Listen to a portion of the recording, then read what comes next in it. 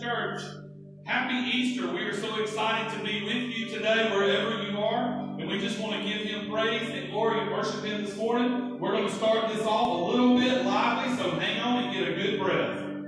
I will sing forever of your love come down with my hands to heaven, shout your praises loud. I was lost in darkness when you pulled me out. I will sing forever of your love come down.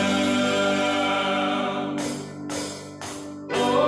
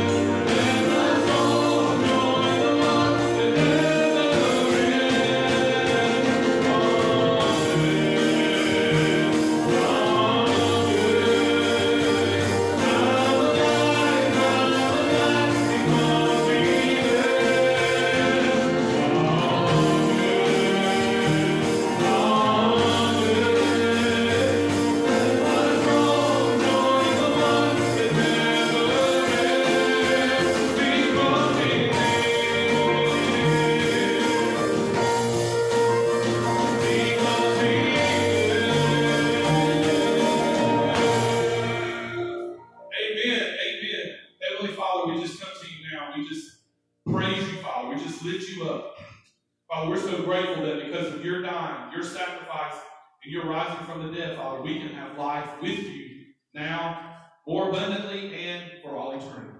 Father, we're so blessed to be worshiping you today, Father. We're just so overwhelmed, Father, with the emotions, the understanding, Father, of what you did. We just come to celebrate. Thank you.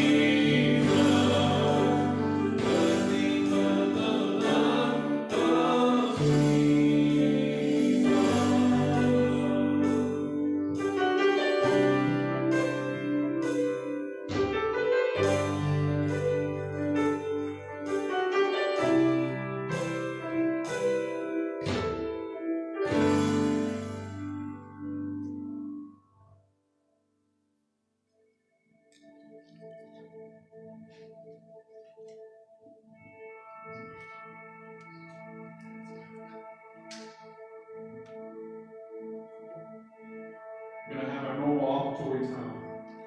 Though you've heard it before, I just want to say it really fast that if you want to give and continue giving during this time, there are ways to do that on our website. Give as you've been blessed.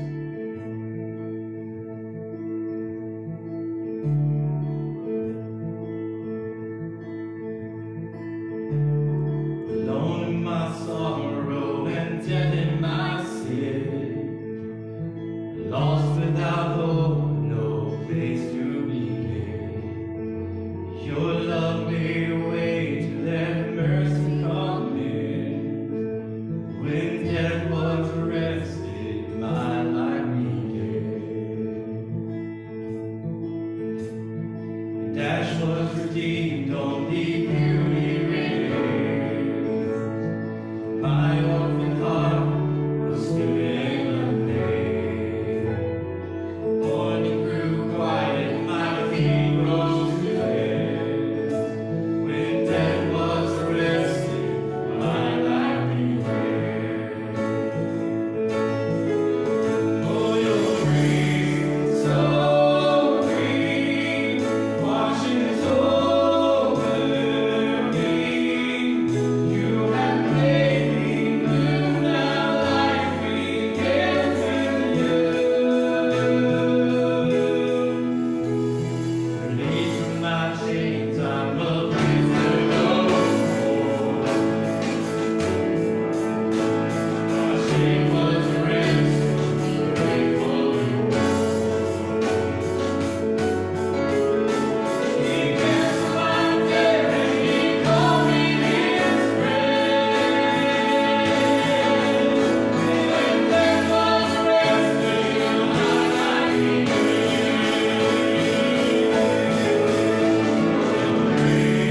so free, washes over me. You have made me new, now life begins with you. It's your endless love pouring down on us. You have made us new, now life begins with you.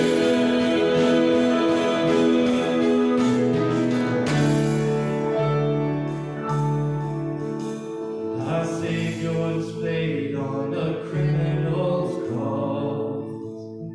Darkness rejoices though heaven had lost. But when Jesus arose, we found freedom and fame. That's when death was arrested, my life began. That's when death was arrested, my life began. All your grace so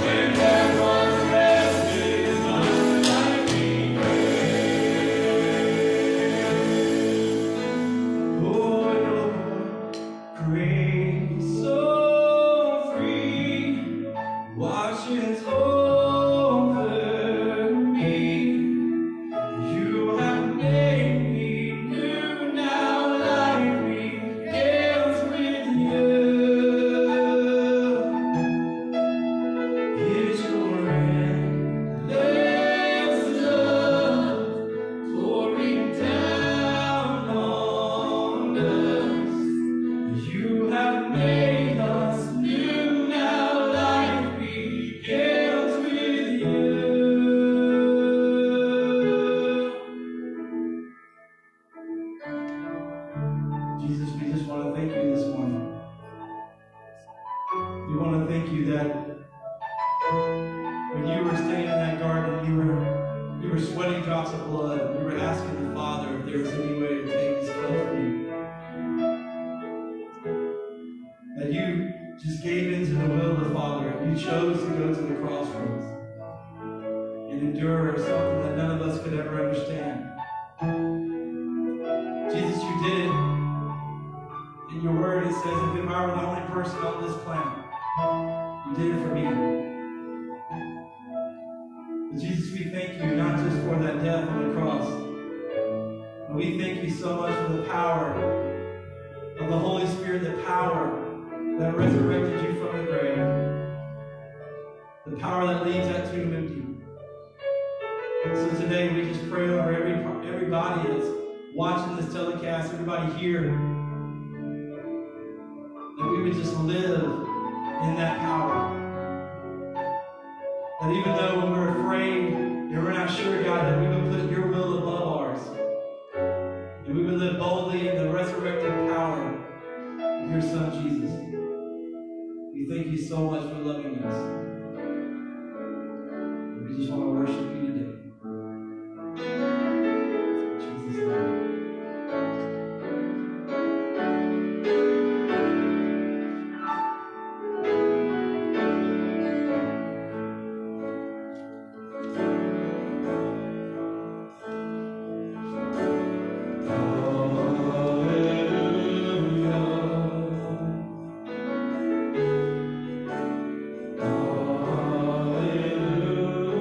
Hallelujah.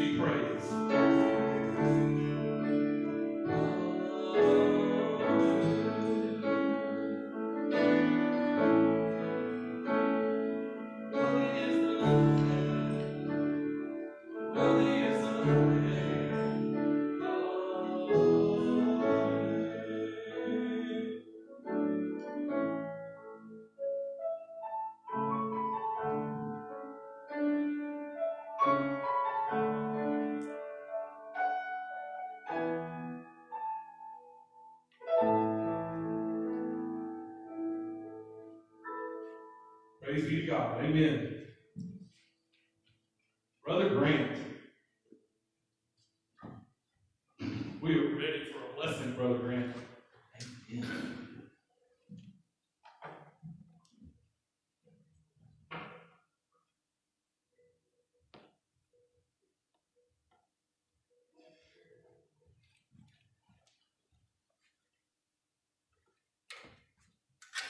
Well, good morning. I greet you in the name of our Lord and Savior, Jesus Christ. If I were to say to you this morning, He is risen, what would you say? He is risen indeed. He is risen indeed. He is risen. He is risen indeed. Good morning. I greet you in the name of our Lord and Savior, Jesus Christ, and we welcome you to this Easter edition of coronavirus live stream services. We appreciate so much your faithfulness and your presence. I wanted to share with you my gratitude for the way you have responded, and you have watched us, you've joined us, you've worshiped with us online. It's a kind of a new experience for us, but we appreciate so much your faithfulness, and we appreciate your comments and sharing with us that you're involved in watching the services. We appreciate that so very much, more than you can imagine. We just really appreciate you, and thank you so much for being so faithful in joining us. We also want to thank you for the way you have continued to financially support the church. Brother Scott just mentioned a moment ago the ways you give to the church during these times of our separation, though we are separated in perhaps spatially with social distancing. We are not separated in the spirit, and we appreciate so much what you're doing as far as not only your presence online, but also we appreciate very much the way you have faithfully continued to support the church financially. We appreciate that so much. Well, it's all about Jesus today. It's all about the resurrection, and we want to share some thoughts with you today. I want to share a sermon entitled, Make Up Your Mind. Make Up Your Mind, and I want to actually share with you two passages of Scripture. One of them we find in Luke, the second chapter, and beginning with verse 8, and then we'll also be sharing with you some Scripture that you will find in the Gospel of Matthew as well, in Matthew the 28th chapter. But I want to begin reading with the Word of God in Luke the second chapter, beginning with verse 8. But before I do that, I want to ask you to listen carefully. After all, this is the reading of God's holy, it is His inspired and His inerrant Word. This is the Word of God for the people of God. In Luke the second chapter, beginning with verse 8, we read these words. Now there were in the same country shepherds living out in the fields, keeping watch over their flock by night. And behold, an angel of the Lord stood before them, and the glory of the Lord shone around about them. And they were greatly afraid. And then the angel said to them, Do not be afraid, for behold, I bring you good news of great joy, which shall be to all people. For unto you is born this day in the city of David a Savior, who is Christ the Lord. And this will be the sign unto you. You will find the babe wrapped in swaddling cloths and lying in a manger. And suddenly there was with the angel a host of the multitude of the heavenly hosts, praising God and saying, Glory to God in the highest, and on earth peace, goodwill towards men. And so it was, when the angel had gone away from them into heaven, that the shepherds said to one another, Let us now go to Bethlehem and see this thing which has come to pass, which the Lord has made known to us. Obviously, that's a story about the birth of Jesus. Probably not something you expected to hear this morning on Easter Sunday.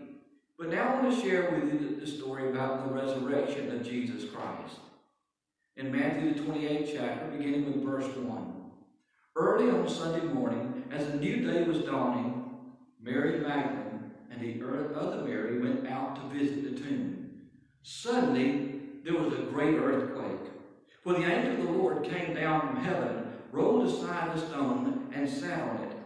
His face shone like lightning, and his clothing was as white as snow. The guards shook with fear when they saw him, and they fell into a dead faint.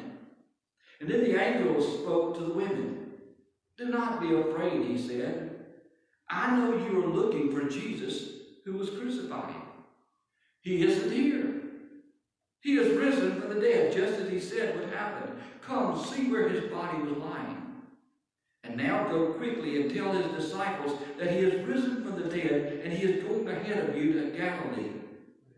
You will see him there. Remember what I have told you. The women ran quickly from the tomb. They were very frightened, but also filled with great joy, and they rushed to give the disciples the angel's message. And as they went, Jesus met them and greeted them. They ran to him, grasped his feet, and worshipped him. And then Jesus said to them, "Do not be afraid. Go tell my brothers to leave for Galilee, and they will see me there." Would you take just a moment to bow your heads and close your eyes, and would you pray for me as I pray with you? Gracious God, I pray that you would hide me in the shadow of your cross, so that these your people would hear your voice above mine, and so that they might discern the difference between the wisdom of God and the knowledge of a man. And Lord, let the words of my mouth and the meditation of my heart, let them be pleasing and acceptable in your sight. For you alone, Lord, you are my strength and you are my Redeemer. Come, Holy Spirit, and just have your way in us and through us and in spite of us. Father God, in the name of Jesus, I pray that you would not give us the luxury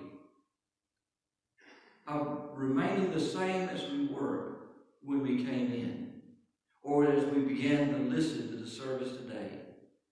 But God, I pray that when all is said and done on this day of resurrection, God, I pray that we will be different for the sake of Christ. And that we will go forth and tell other people about Jesus, about the one who has made all the difference in our life. And Lord, in this prayer, I pray in the precious and perfect and in the powerful name of Jesus, who is called the Christ. And let all God's people say, Amen. Well, I want to spend some time with you on the subject of today about making up your mind. I want to talk about these angels for just a moment. Those angels, they always seem to have a way of showing up at the most miraculous of times. In fact, they were on site when at the very moment that two of the greatest miracles, in fact, the two greatest miracles in the history of the world happened. They were present at the birth of Jesus. The birth of Jesus literally split history down the middle from BC to AD, Anno Domini. The birth of Jesus split history down the middle, and the angels were there. Again, the second event, the two greatest events in the history of the world, the angels were there at the second event as well, the resurrection of Jesus Christ. That is the moment in history that connected the present to the future, that connected the here and now to the hereafter forever. Because Jesus said, "I am the resurrection and the life. And he that believes in me, though he die, yet shall he live. And whoever lives and believes in me will never die." Jesus said in John 3:16, "For God so loved the world that he gave his only begotten Son, that whosoever believeth on him will not perish, but have everlasting life." Now, when you first read about these two great miracles, you wonder sometimes if the angels, it seems as though they just can't make up their mind about Jesus. The two events occurred about 33 years apart. Now, at his birth, the angel was saying, "He's here. He's finally here." But at the resurrection, the angel says, "He is not here." At both events, at his birth and resurrection, the first words out of the angel's mouth was, "Fear not. Do not be afraid." Because at both miracles, there were folks there who were afraid. The shepherds were afraid. The guards and the women, they were afraid. I would be afraid too. You see, I think that's something that we have lost in our culture today. A healthy respect or a healthy respect for the miraculous movement of God in human history. But at the birth of Jesus, in this little town of Bethlehem, there was a cry of a baby boy being born. And it literally not only split history down the middle, but it split the Mideastern sky. And then there was the Bible who tells us that the shepherds were minding their own business as the cry of the baby rang out. There were the shepherds who were just minding their business, just like we ought to do every day, going about our business. In fact, the Gospel of Luke tells us in the 2nd chapter, now there were shepherds abiding in the field, keeping watch over their flock by night. And the angel appeared to them. And then at his birth, the angel's message was, he's here. He's finally here. After hundreds of years of prophecy and preaching and praying and waiting and watching, he is finally here. But in his resurrection, the angel's message was just the opposite. Do not be afraid. I know you're looking for Jesus. He is not here. But we know the rest of the story, because the Bible says he is risen from the dead, just as he said would happen. And then the angels shared some more good news, that they told him that you'll see him again. And then Mary ran quickly to the tomb. They ran quickly. They had ambivalent feelings, apparently. They were very frightened, but they were also filled with a great joy. I think it reminds me of something else I read in a book called the Bible one time, about another great miracle, about the birth of Jesus. And the angel said, I bring you good news of great joy, which shall be to all people. For unto you is born this day in the city of David a Savior, who is Christ the Lord. So they ran quickly with ambivalent feelings. They were frightened, but yet they were full of great joy. It was almost like the Marys couldn't make up their mind to be frightened or to be filled with joy. Or maybe it was that the Marys had already made up their mind about Jesus Christ, and he had made all the difference in their lives. I have a sense those ladies ran quickly from the tomb because they were just dying to tell the apostles the good news that the angel had shared with them, that Christ was risen. Just like the shepherds couldn't wait. When they heard about the Savior's birth, they couldn't wait, and they had to leave where they were to see that miracle that had happened. So the ladies ran, because he had made a miraculous difference in their lives. He had done a miracle. Jesus had done a miracle in them. You see, that man, Jesus is a man of miracles, wasn't he? Jesus didn't just do miracles, things like healing the leprous, giving sight to the blind, hearing to the deaf, raising the dead. Jesus didn't just do miracles, but Jesus was a miracle from the very beginning. He was born of the Virgin Mary. Well, that seems to be an impossible thing. It was a miracle. The Immaculate Conception of Christ, the Son of God. And then he was raised from the dead on the 3rd day. Another miraculous resurrection. Somewhere along the line, those two Marys had already made up their minds about Jesus Christ. It's sort of like the hymn we sing a lot in the church. I have decided to follow Jesus. I have decided to follow Jesus. I have decided to follow Jesus. No turning back and no turning back. Now I want to say to you today, there are three things, at least three things, that come out of the resurrection of Jesus Christ. One of the first things is, Bruce Ashford said that the resurrection reveals Jesus as the final authority on all matters of life and death.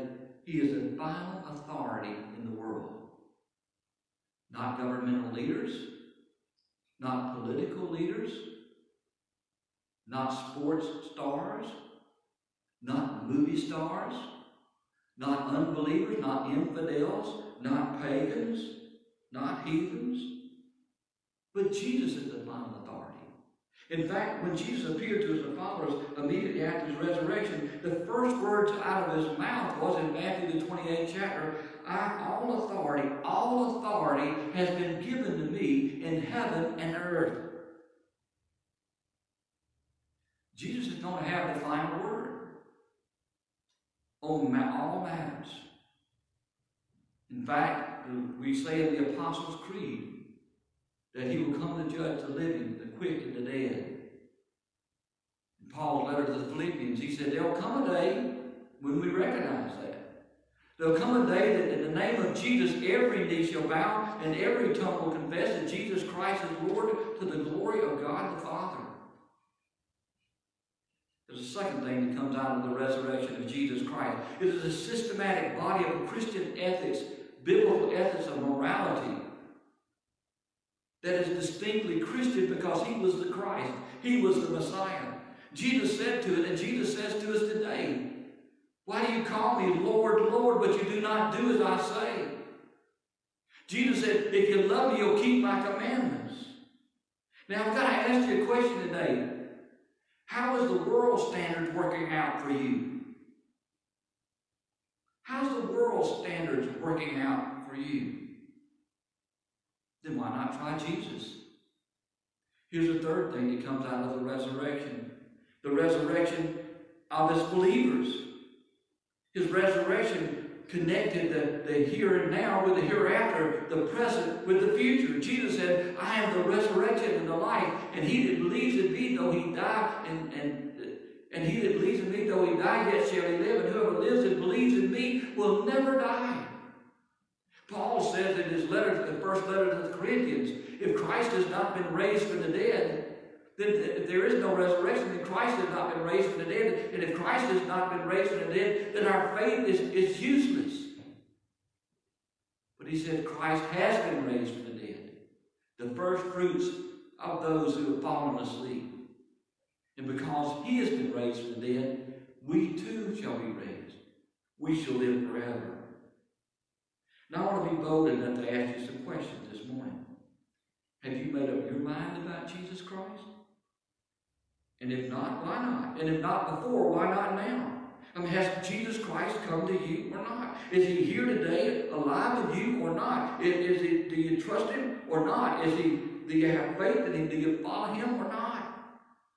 Jesus is a man of miracles. His birth and his resurrection are proof positive of that. And he's still a man of miracles. One of my favorite songs, and one of my favorite singers who's now gone, his name was Don Williams. He sang a song entitled, Ain't It Amazing? He said, ain't it amazing that miracles happen? Ain't it amazing we can still find our dreams? Ain't it amazing that someone like you can happen to someone like me? Folks, ain't it amazing? Isn't it amazing that someone like Jesus can happen to you, can happen to me? Now imagine there's some folks today that need some miracles in their life. I suspect there are people that need miracles of healing in their life, physical healing, emotional healing. There are folks today that need physical and emotional healing. And I want to say to you today, I give testimony today that Jesus is still the great physician, and he's still the wonderful counselor the prophet Isaiah shared about. He's still a man of miracles. I like the song we used to sing a long time ago. Just a little talk with Jesus makes it right. There are folks today, I know there are, that are broken in a lot of different ways. You remember the theology of that nursery rhyme about Humpty Dumpty? Humpty Dumpty had sat on a wall. Humpty Dumpty had a great fall. All the king's horses and all the king's men couldn't put Humpty together again. I confess to you today, we live in a world of skepticism, don't we? I read once upon a time, a sign that said Humpty Dumpty was pushed. We're not skeptics, we're people who believe. And we believe that surely there are people that are broken. And someone once said, well, that was the problem with Humpty Dumpty. He went to all the king's horses and all the king's men. And I wish I could remember who first said that. I would give them credit for it this morning. But they brought up a very good point in saying that. He said, so what if the king's horses and king's men couldn't put Humpty together again? I bet you the king could. And he still can. There are people today, right now, that need hope in their lives more than ever before. There are people whose marriages are in trouble. There are people today whose finances are in a state of array right now, disarray. There are people whose children are in a great concern to them right now, or maybe it's the parent that is a great concern to the children. I think about one of my favorite books written by a friend of mine. His name is James Banks. He also writes for a daily devotion called Our Daily Bread. And he's written a number of books on the subject of prayer, and I commend him to you today. Just don't tell anybody. I've been reading books by a Presbyterian preacher, but I'm a Methodist. But let me just tell you, this man loves the Lord. He got a heart for prayer. One of my favorite books, I read it 3 or 4 times, is Prayers for Prodigals. Because I know there are people that are broken in relationships today. Prayers for prodigals. There are people today who need salvation. Need to be saved from themselves. They need to be saved from hell to heaven. They need to be saved from each other. There are people today that need salvation. Paul and Silas were in a prison one time. And God sent a great earthquake, and the doors of the prison flew open, and the chains fell off, and the jailer thought they had escaped. He was about to take his own life, and they said, we're still here. And they began to testify to him about Jesus Christ. And finally, he asked that question, what must I do to be saved? And Paul and Silas said, believe on the Lord Jesus Christ, and you will be saved. There are people today who need to be saved. I want to ask you a question today. Where is your need for a miracle in your life today? Jesus is still a man of miracles. Have you made up your mind where you most need that miracle in your life today? Let me pray with you about that. Father God, in the name of Jesus, I come to you in simple childlike faith. Father God, I come to you right now, believing you, that you're going to do great and marvelous and miraculous things. I pray for those that are broken in spirit, broken in heart, broken in relationships. Lord, I pray for those today that need the touch of the Master. Lord, that need a miracle in their lives, and I pray for it for them. Father God, I pray for those who are lost and undone. And I pray today that this sweet, this simple childlike prayer of faith would be on our lips and our hearts in this resurrection today. Lord Jesus, I pray that the prayer of our heart would be, Lord Jesus, I believe that you are God's Son. I believe that you rose from the grave that I might have eternal life. And Lord, I thank you for the gift of salvation. I repent of my sins, and I come to you in simple childlike faith. And I give all that I know about myself to all that I know about you. Come into my heart, Lord Jesus, and give me the boldness to share with somebody today that I've made that decision. Father God, I just thank you so much for your grace and your love and your mercy. Come into my heart, Lord Jesus. Thank you for loving me, and thank you for saving me. Thank you for healing my brokenness.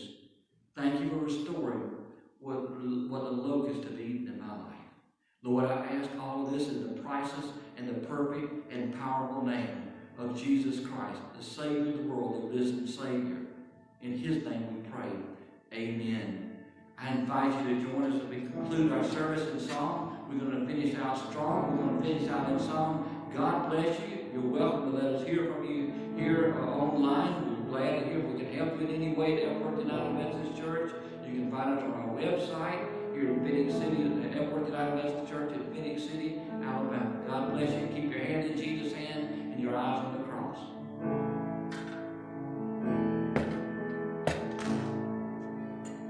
We're going to do a new song today. Before we sing it, before we worship, tell you just a little bit about it.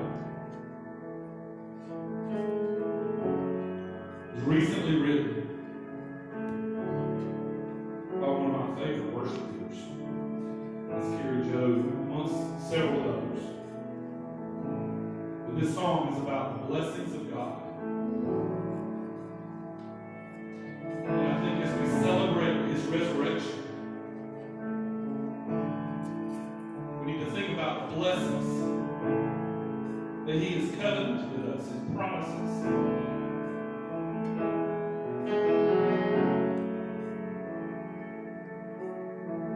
To just receive this blessing from God Himself this morning.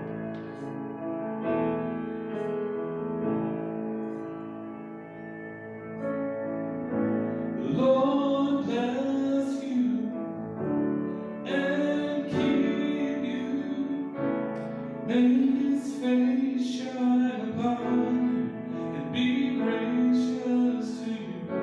Lord turn His face toward you and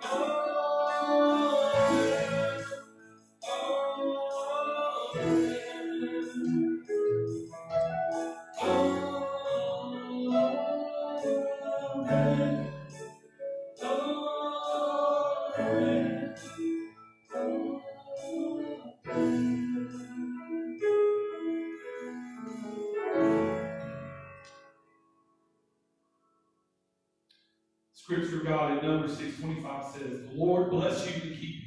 The Lord make his face to shine upon you and be gracious unto you. The Lord lift up his countenance upon you and give you his peace.